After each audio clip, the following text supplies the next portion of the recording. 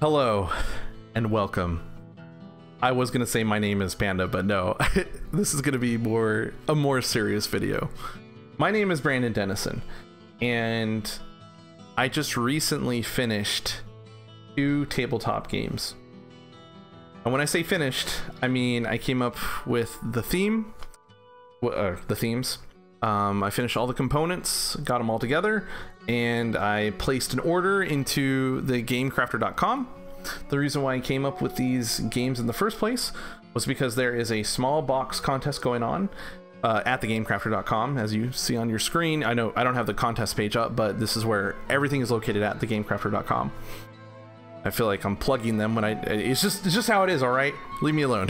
So, I'm making this video because I just want to show these off.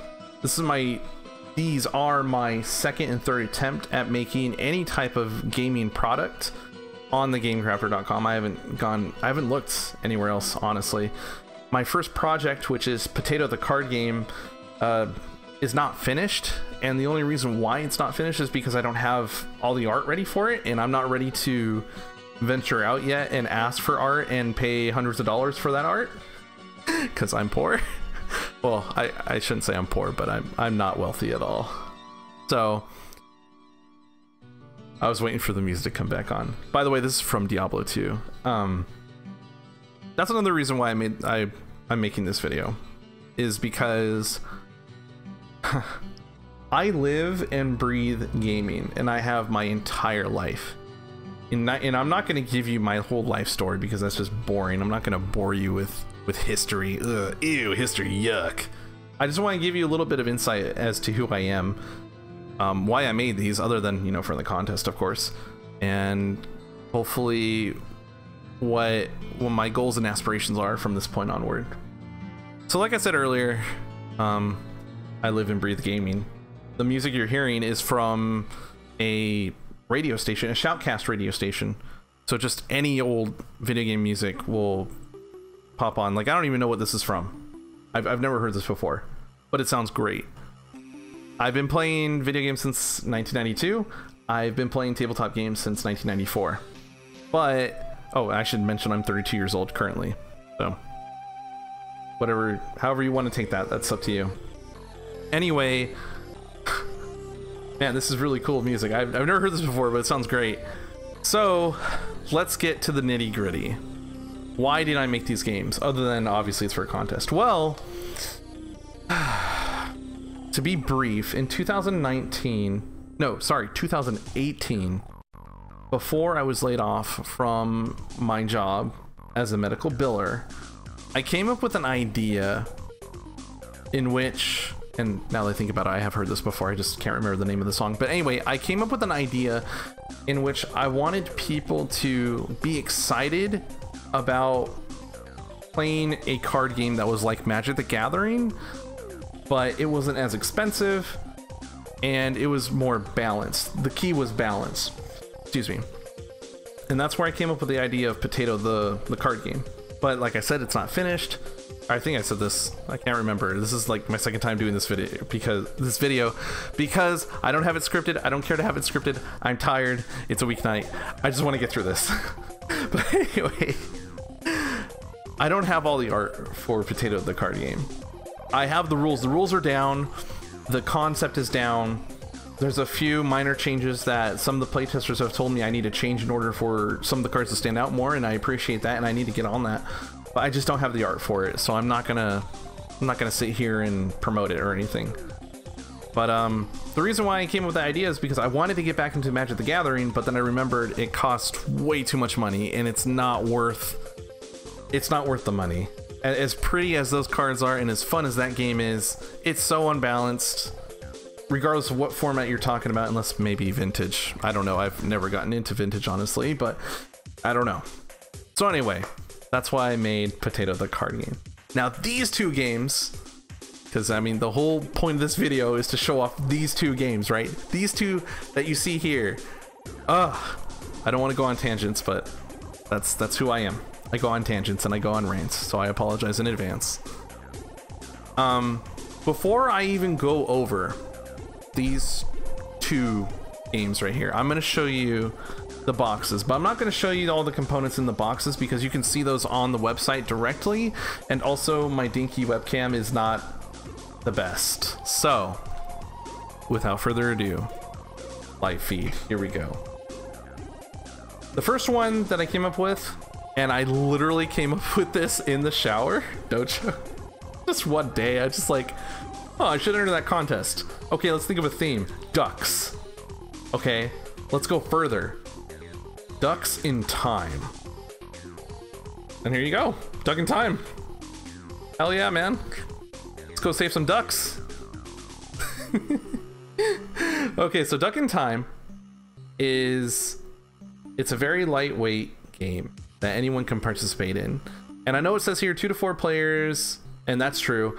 Minimum age 8+. I honestly think that a 6-year-old, a 7-year-old could probably learn these games and do well. And 15 to 30 minutes, unless you're super competitive and like, it just depends on who you play with, because you could have a group who's just like taking their time, or you can have a group who's really serious and just get through with it. Anyway, so here's the box one more time. Duck in Time looks like this on the back, which you can, both of these images are on the web, god damn it, both these images are on the website, so you can find out more about it that way. But I just want to show you, this is pretty pristine. I do enjoy and am proud of the components that the Game Crafter gave me with these boxes, so thank you, Game Crafter. Boxes are great. And so here's Bountiful Baskets. There we go. Like I said, my webcam doesn't show the best detail, but look at how happy, oh, not all of them are happy, but look at these group of fruits. Aren't they just wonderful? Same thing with Bountiful Baskets, 2 to 4 players, minimum age 8+, 15 to 30 minutes unless you're hardcore, or unless you have the ultimate strategy or something, I don't know, whatever. Here's the back, very colorful. Just to give you guys a tip out there who may be wanting to do tabletop design, one app that really saved me a lot of time and saved me a lot of stress was Inkscape. Inkscape is for vector art mainly, but it's a very great tool, and I advise anyone who's just getting into tabletop design to go check it out. You won't regret it. Anyway, before I go on to the website part and just kind of wrap things up, I just want to give a shout out to my cousin Mary Cruz Fernandez. That's the gringo way of saying it, but I don't care, whatever. I know how to say it proper. But just for the fun of it, she's great.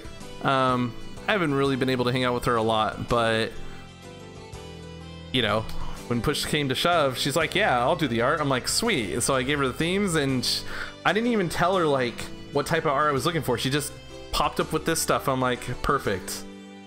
So thanks again, MC. I like calling you MC because it's easier and I don't sound like a complete gringo. Anyway, we're gonna go from first game concept to the second game concept, and then I'll wrap up. So Duck in Time.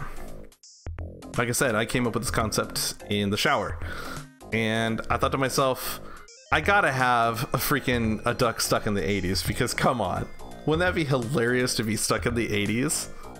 Just freaking listening to Safety Dance all day long. God. Amazing.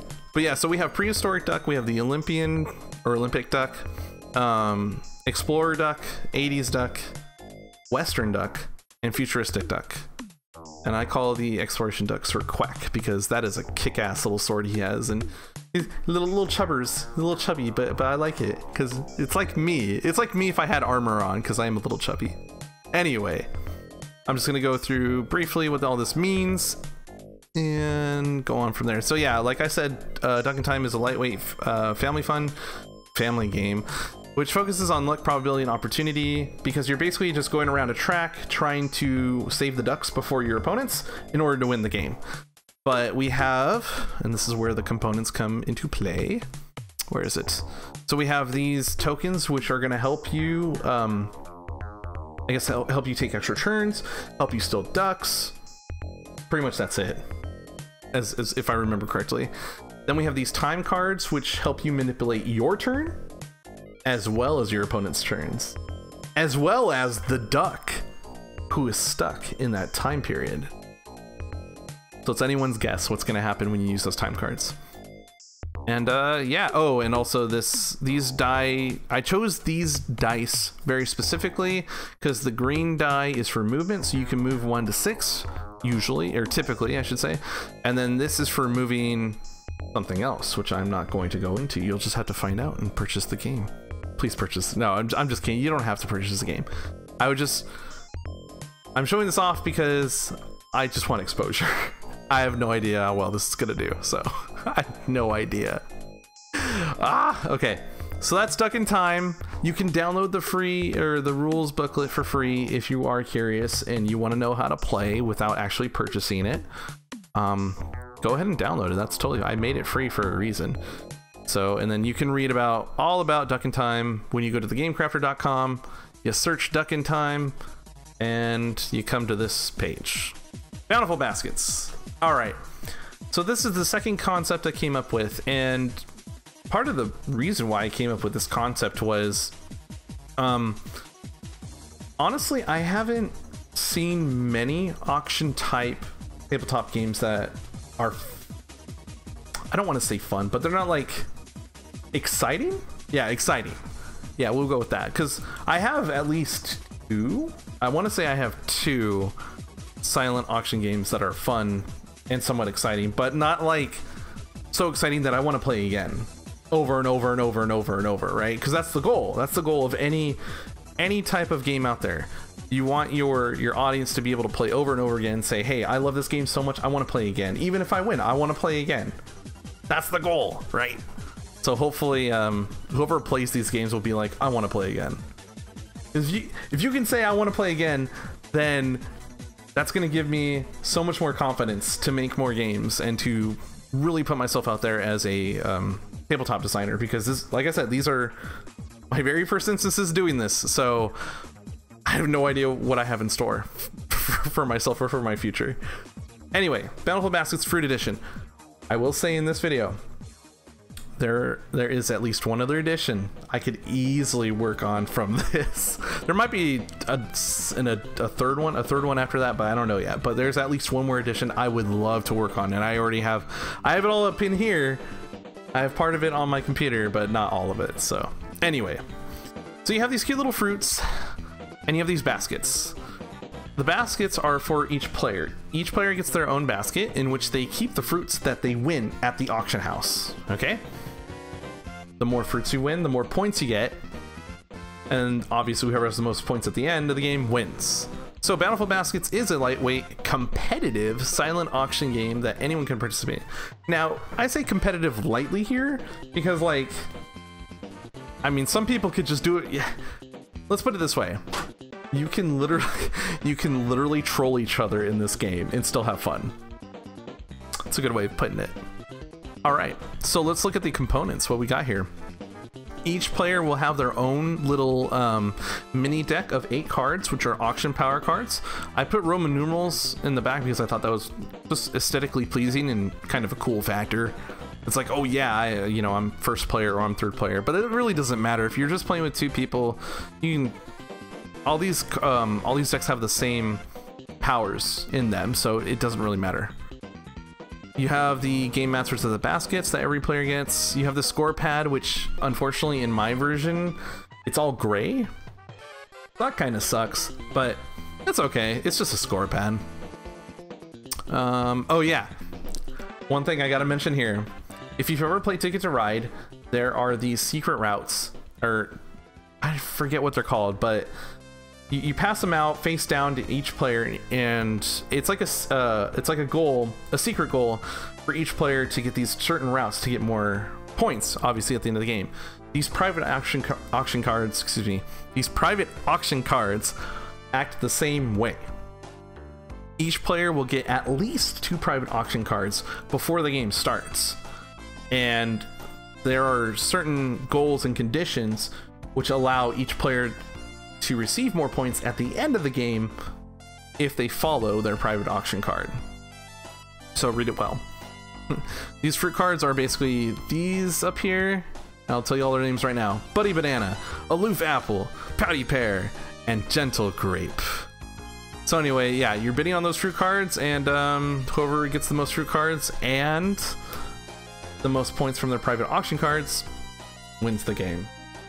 And that's pretty much the rundown of these games. So, to end, I have several other ideas in the works.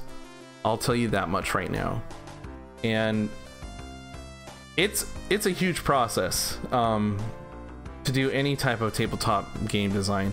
Even if this fails, I had a blast coming up with different rules and different mechanics and different themes. And I gotta say, you never know. If you want to give it a try, like I said, go to Inkscape, think of a theme, ask friends, ask family, like what would be fun. You never know what can happen when you just sit down and concentrate. That's the key word of this video, is concentrate. If you can just concentrate, even if it's for like 10 minutes, you just have no idea what one little idea can blossom into. Just fine, explode. I love how I'm ending this off on freaking Sonic 2. I think it's Sonic 2. I think so. Damn. Oh man.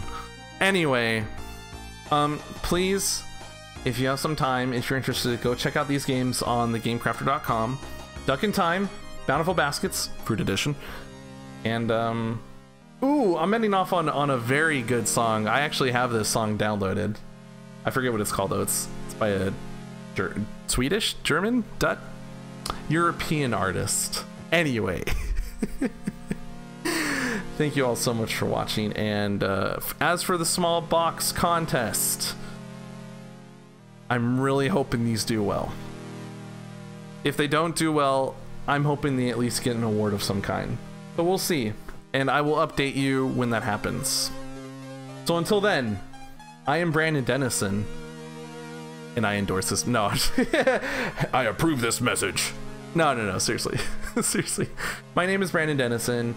I am the designer of Duck in Time and Bountiful Baskets, and hopefully something good will come of this. Until then, I'll see you all later. Bye-bye.